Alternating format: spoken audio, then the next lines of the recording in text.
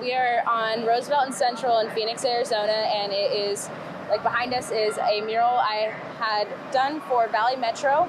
I was part of the ArtsLine, so every 3 months they have a new artist that comes and they work with them doing a digital representation of their art to be digitalized this big and printed out on vinyl and put up.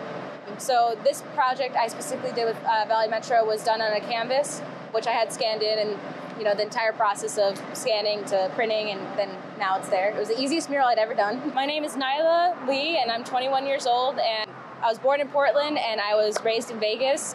I went to school in Vegas, Salt Lake City, and in Arizona, as well as Chicago.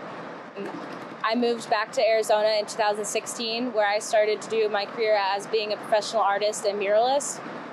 I've been doing art, though, as a whole for the last 10 years. I've been doing commissions since I was probably in 8th grade. I would say a number of different things, from Boys and Girls Club art teachers to art teachers I had in middle school to high school, to my grandpa being an artist. Her name was Flora, and she had done a portrait of me when I was 7 years old.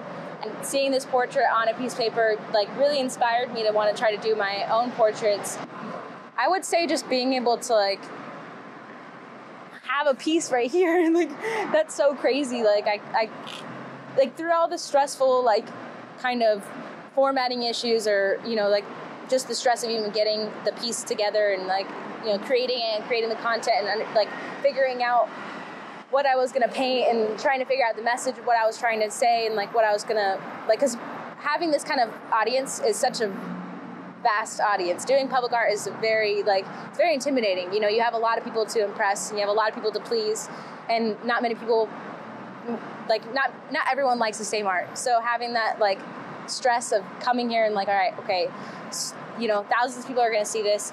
Thousands of people that may not have the same taste in art are going to see this, and I have to be able to appeal to the mass.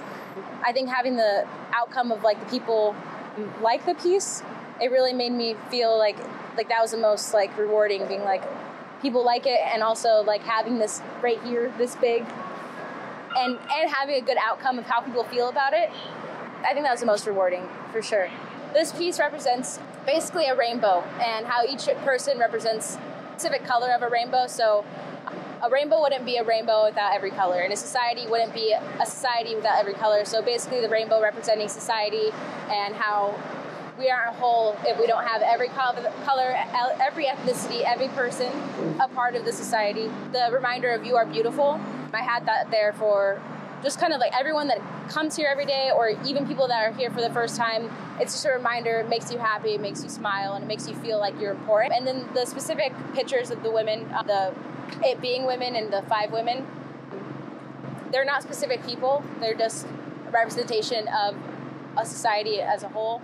And I did women just because I relate, and I am one as well, But just having that empowerment and that strength on a huge wall. Honestly, through Instagram. I'm more active on there than any other social media platform, as well as my website, nylalee.com.